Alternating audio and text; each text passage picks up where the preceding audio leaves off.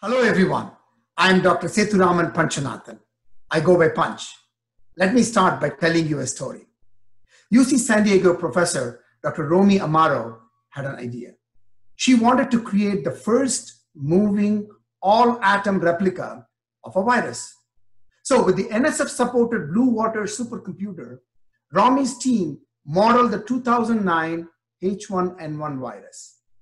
All 160 million moving atoms, probably one of the largest viral simulations ever performed. Now, this was a new approach. As Romy explained, some people asked, well, what are you going to learn from this? Here is what. Within days of publishing research of the H1N1 simulations, Romy's team was able to immediately pivot to modeling the COVID virus on the NSF-funded supercomputer Frontera. That's one reason the National Science Foundation exists, to give a high-risk, high-reward idea like Romy's a shot. And by empowering basic research for societal impact, over time, the results are life-changing. It is an honor to join the National Science Foundation as its 15th director. And it is a personal joy to serve as its first director, and you'll all appreciate it, from the field of computer science and engineering. These happen to be my very first external remarks in my new role. No wonder I'm glad to share them with all of you at the Computing Research Association. I was on the CRA committee in 2008, way back when we had the new iPhone 3G. Can you believe it?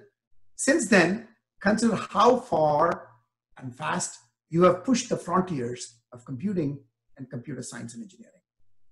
I know this from my own work as the founding director of the Center for Cognitive Ubiquitous Computing, called QBIC, at Arizona State University, where researchers from AI and machine learning are used to empower people across the entire range of abilities. This is what I learned. Inclusivity leads to better outcomes. When you work with individuals who have different abilities, you understand the hard problems to solve and you find solutions that enable everyone. In this way, diversity enriches innovations to solve problems. The best science is shaped by a wide range of perspectives. And for the US to maintain global leadership, accessibility in STEM must be a priority. We must inspire talent in every corner of our nation, from the coast to coast, from the heartland to the Sun Belt, from remote rural areas to the largest urban centers. We must empower role models at every level of leadership. We must pursue creative solutions to uplift talent and potential from all socioeconomic backgrounds. And we must scale effective programs, such as what SAIS is doing with its broadening participation in computing pilot. Now in its second year, and seeking to engage the entire SAIS community in efforts to improve diversity and inclusion in all SAIS career pathways. Let me be very clear. I pledge that accessibility will be a cornerstone of my tenure in all ways possible. I know from experience that doing research where humans and machines meet in synergistic, symbiotic manner leads to amazing breakthroughs. It also changes conventional ways of thinking. For example, it changes how you see this concept of disabilities or the range of abilities. Assistive technologies enable us to overcome specific limitations, but more than that, they empower us to tap the unlimited capacities of the human spirit. They open our minds to innovation. And both the spirit of creativity and the innovative mindset are fundamental to economic prosperity and global competitiveness. One of the best ways we can exemplify and permeate these ideals is through partnerships. One reason ASU leads in innovation is because we removed silos across disciplines. We built partnerships among local and national communities, industries, and philanthropies. From both academic and industry perspectives, when you approach complex problems, security and privacy in 5G, for example, along the way, you might encounter fundamental basic research problems that yet have to be solved. In other words, to move forward on complex problems, you might first have to go back and solve basic research problems. NSF is a beacon for basic research. We all know that.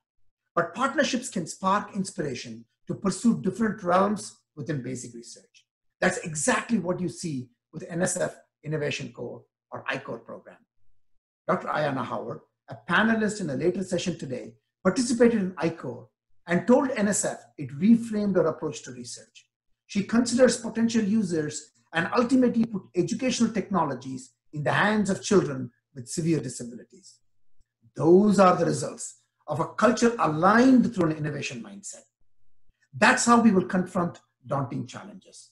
The team modeling COVID, they are an excellent example of convergence among disciplines, agencies, institutes, ranging from chemistry, biology, physics, computing, engineering, and all, basic and applied research.